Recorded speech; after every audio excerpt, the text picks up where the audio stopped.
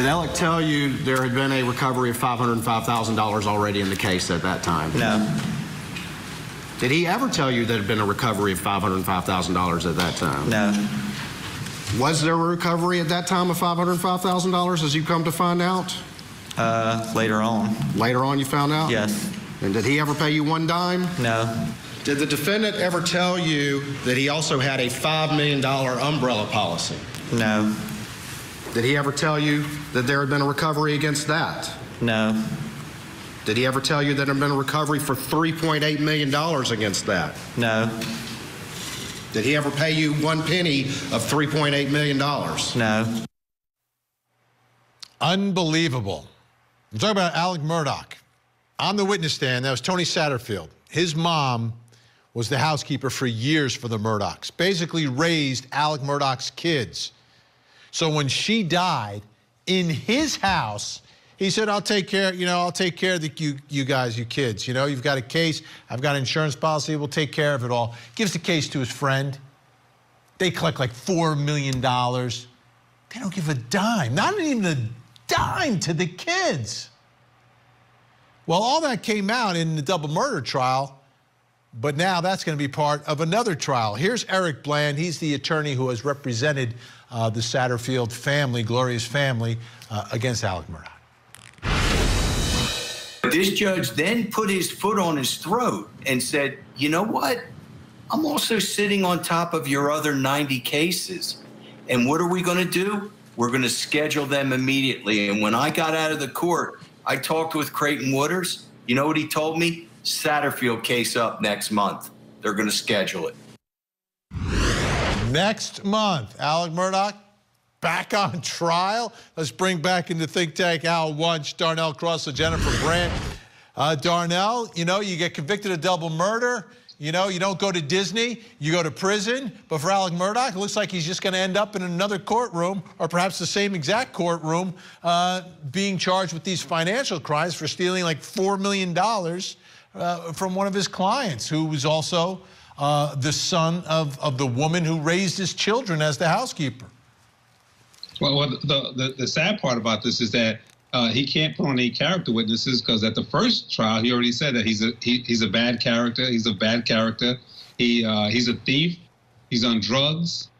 He said all the things that he thought that could save him from murder, but it'll be okay because at least it's civil. But now those civil wrongs are going to end up in criminal court. He already made all the confessions, so it's going to be a real hard road to hoe for him on this one. Yeah, Jennifer Brandt, what are your thoughts about bringing Alec Murdaugh back inside the courtroom to now try him for all of these financial crimes, which were part of the evidence in the double murder case, but now become their own criminal trials? Yeah, I mean, the problem is, where are they going to get the money now to pay back and oh, they got the money. They got the money. They tracked down the money. They got the money. His lawyers. That's what they have to do. I mean, they have to. That's really what we need. We need these people to be treated fairly and to get some money for their mother. I mean, and to find out really what happened to her. I mean, I think that's also on their minds. Hearing all that went on with Maggie and Paul. I mean, what are they thinking now about their mom and the fact that they got nothing for her death? She's gone. They're left without her. No money. They need justice, for sure. Al, the one thing that the attorney, Eric Bland, he's been on the show tons of times. People are watching him almost every night here. They are saying that they believe it was an accident, too. But, the circumstances, the dogs are there again. She falls down the stairs, the insurance policy, boom, boom, boom. Someone dies in his house and he gets rich? Like, how does that work? Well, first of all, they have to believe it's an accident or insurance doesn't cover. So, of course, they're going to say it's an accident. It'd be foolish for them to say it was a murder, because then the insurance coverage is gone. What I don't understand is about the lawyer that handled the case, that was referred the case by Murdaugh, what his culpability is in with this. Oh, he's in trouble, too. He's in big trouble. He has to be, because I know in New Jersey, when you settle a case as a personal injury case, the insurance carrier for the defendant sends a letter to your clients, the victim's household, and informs them that the matter has been settled and that the check is being sent to the lawyer for whatever the amount was that the case settled. I can't imagine that that's not the situation in South Carolina. So, I mean, this guy did a lot of backflips to be able to keep these, poor kids in the dark with regards to the amount of money that was settled in this case. And kudos, though, to the attorney, because that's a lot of money for a trip and fall case. And, for an older woman, it was. Alec Murdaugh was basically, making sure it was nice and big because he knew none of it was going to go to the kids. It was going to go in his pocket. Which brings me to my next question, Darnell Crosland. This guy's talking about opioids and, $4 million, and suddenly, it disappeared somehow, some way.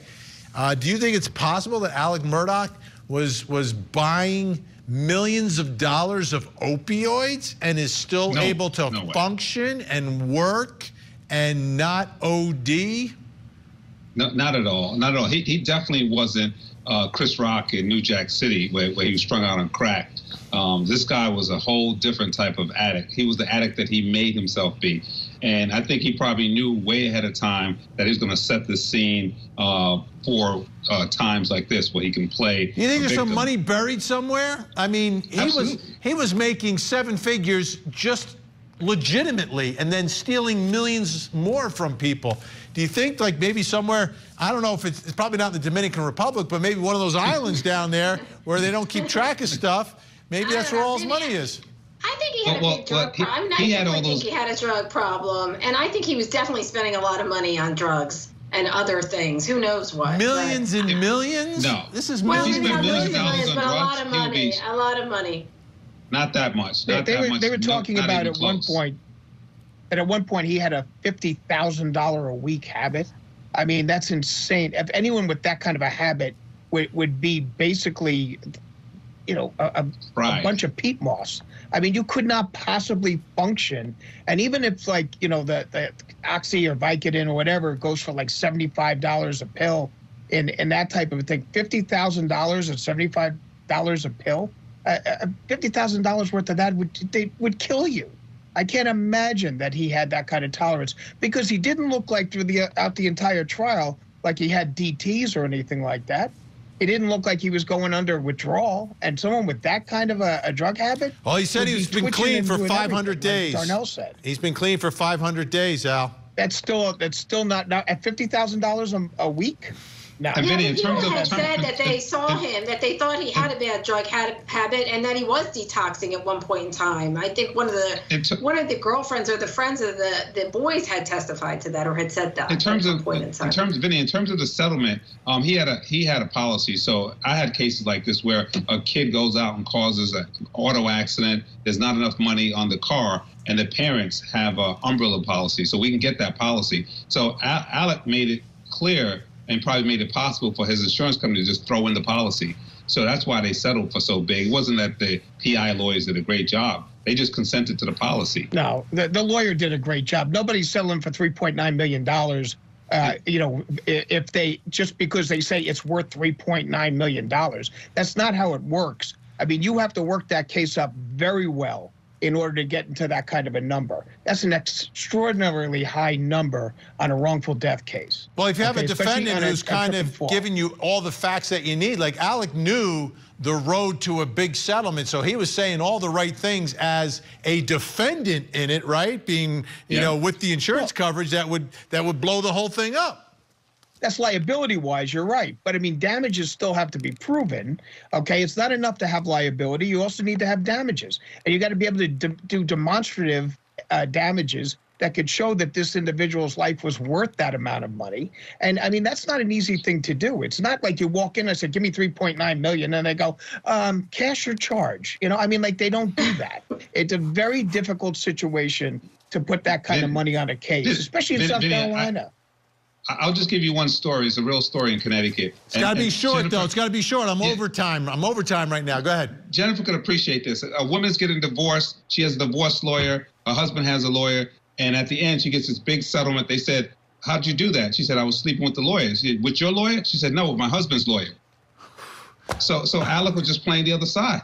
There you go. Up next.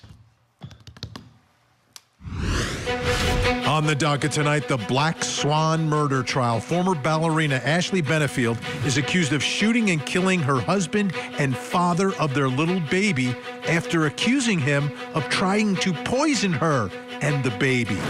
We have a preview of this upcoming trial on Court TV. Sunday night, before she had a chance to ever see a judge, Ashley shot and killed him so that he would not get his hands on those evaluations. This is a case of revenge. An ice cream man is mugged, beaten, and robbed. Now he stands accused of murder. He became obsessed with finding who shot him. Was this a vigilante double homicide, or is it a case of mistaken identity? The Ice Cream Man murder retrial. Coverage continues weekdays at 8/7 Central on